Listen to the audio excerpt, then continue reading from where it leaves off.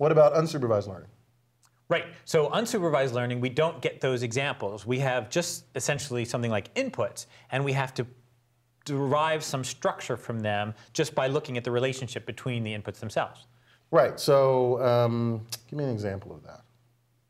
So when you're studying different kinds of animals, say, even as a kid, you might start to say, oh, there's these animals that all look kind of the same. They're all four-legged. I'm going to call all of them dogs, even if they happen to be horses or cows or whatever. But I have developed, without anyone telling me, this sort of notion that all these belong in the same class, and it's different from things like trees.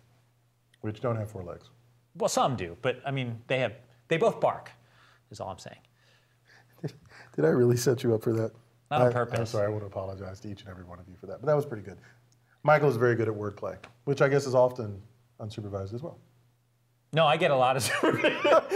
You certainly get a lot of feedback. Yeah, that's right. It's like, please stop doing that. So if supervised learning is about function approximation, then unsupervised learning is about description.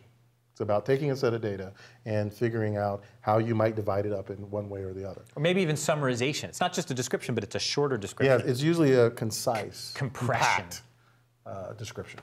So I might take a bunch of pixels like I have here and might say male. Wait. I'm pixels now? As far as we can tell. That's fine. I, however, am not pixels. I know I'm not pixels. I'm pretty sure the rest of you are pixels. That's right. So I have a bunch of pixels and I might say male, or I might say female, or I might say dog, or I might say tree. But the point is I don't have a bunch of labels that say dog, tree, male, or female. I just decide that pixels like this belong with pixels like this, as opposed to pixels like something else that I'm pointing to behind it. Yeah, we're living in a world right now that is devoid of any other objects. Oh, chairs. Chairs, right. Chairs. So these pixels are very different from those pixels because of where they are relative to the other pixels, say. Right? So if you were I'm not sure that's helping me understand unsupervised learning. Go outside and look at a crowd of people and try to decide how you might divide them up. Maybe you'll divide them up by ethnicity.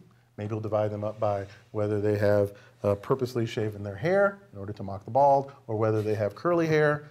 Maybe you'll divide them up by whether they have goatees, facial hair, or whether they have gray hair. There's lots of things that you might do in order to divide them. Did you just point at me and say gray hair? I was pointing and your head happened to be there. Come on. Pixels, Where's the gray it's hair? a two-dimensional, right there. It's right where your spit curl is. All right. Okay, so imagine you're dividing the world up that way. You can divide it up male, female, you can divide it up short, tall, wears hats, doesn't wear hats, all kinds of ways you can divide it up. And no one's telling you the right way to divide it up, at least not directly. That's unsupervised learning. That's description, because now, rather than having to send pixels of everyone or having to do a complete description of this crowd, you can say there were 57 males and 23 females, say.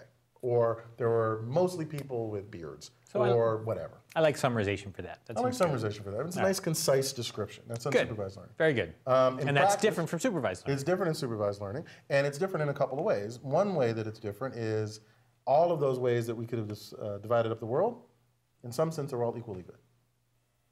So I could divide up by sex, or I could divide up by height, or I could divide up by clothing, or whatever, and they're all equally good, absent some other signal later telling you how you should be dividing up the world. But supervised learning directly tells you there's a signal, this is what it ought to be, and that's how you train. And those are very different. But I could see ways that unsupervised learning could be helpful in the supervised setting.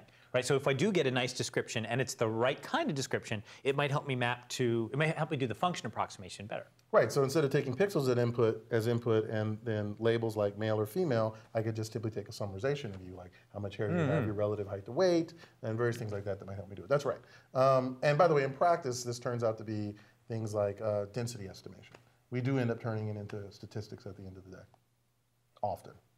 It was statistics from the beginning. But when you say density estimation, yes, are you saying I'm stupid? No. All right, so what is density estimation? Well, they'll have to take the class to find out. I see. Okay.